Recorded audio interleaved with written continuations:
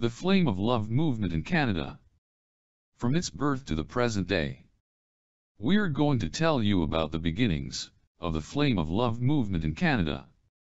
First of all, we'll start by telling you the story of Marcel, and the miraculous request he made to the Virgin Mary, concerning a message in the Little Flame of Love booklet.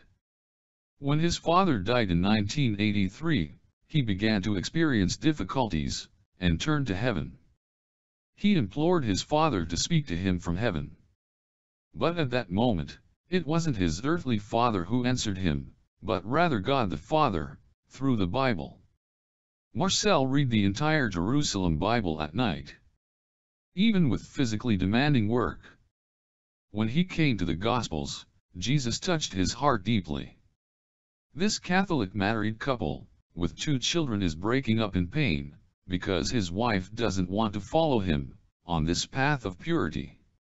Marcel cries out to God in a church of a small country village.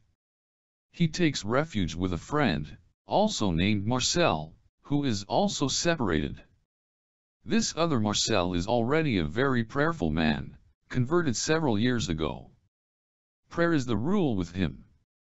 In the morning, they say a rosary together, another at work at lunchtime or on the road. In the evening, they get together for a final rosary. The television is always off, and peace reigns in the house. Marcel received his first little 32-page booklet of the Flame of Love in 1984, at the small store of the journal, Jesus, Mary, and Our Time, in Montreal. After a first reading, he fell in love with the Flame of Love of the Immaculate Heart of Mary. Jesuit Father Guy-Marie Menard publicly consecrated Marcel and his friend to the Virgin Mary in a church in Saint Bruno, on Montreal's South Shore, after 3 months of instruction.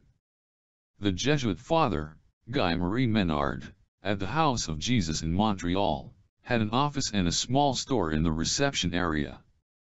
He sold 28-page booklets of the Flame of Love, as well as 4-page leaflets, available at the entrance. A few years earlier, Father Menard had discovered the Flame of Love, and had arranged for thousands of copies to be printed. Marcel had bought hundreds of copies of his booklets and leaflets. A few weeks later, Father Menard received a formal notice from the owner of a shopping center to stop putting the leaflets on car windows. And Father Menard had to ask Marcel to stop. Both were saddened, as the Virgin Mary of the Flame of Love was not welcomed.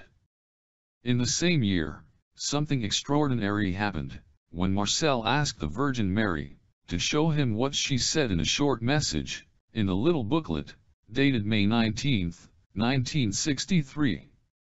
Here's what the Virgin Mary said. In this terrible turmoil currently brewing up, you will see the brightness of my flame of love, illuminating heaven and earth by the effusion of its effect of grace. I am passing on to souls in this dark night. At nightfall, on a starry night, his friend Marcel asked him to come and look in his bedroom window. They both saw beautiful white rays coming down around the house, and both went out to see high up in the sky, where these white rays were coming from. And after a few minutes, the white rays spread out around the little village, where they were staying, fading away all around towards the horizon. Shortly afterwards, the two Marcel were praying the rosary of the Flame of Love in the church. No one was with them. Suddenly, in the peaceful church, the devil appeared. The kneelers were raised to wash the floors. 15 or so kneelers began to fall, one after the other with a shattering noise, bang bang bang bang. The other Marcel said, "Let him do it, don't worry about it." He was talking about the devil. In the weeks that followed, more than 25 posters of Jesus and Mary, which Marcel had printed by his friend at work, oozed a thick, brownish, blood-like liquid. Some of these posters are displayed during an evening of prayer once a month, in a small church on Montreal's South Shore. A devout woman has been looking after these posters since 1984. Here's another poster miracle. Marcel moved to Rimouski, in the Gaspé region of Quebec. He opened a cobbler's shop outside town, to be closer to the sea. One day, he went to see the two posters, which had remained untouched, in his bedroom office, rolled together.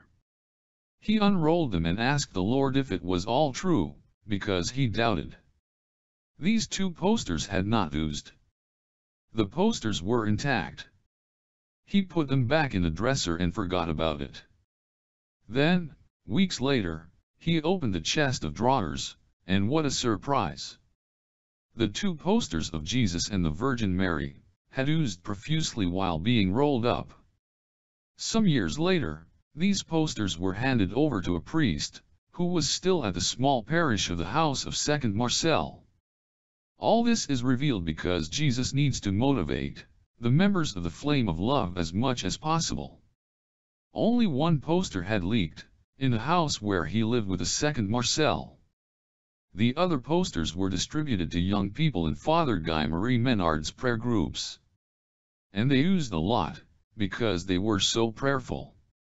Approximately 25 posters oozed in Quebec.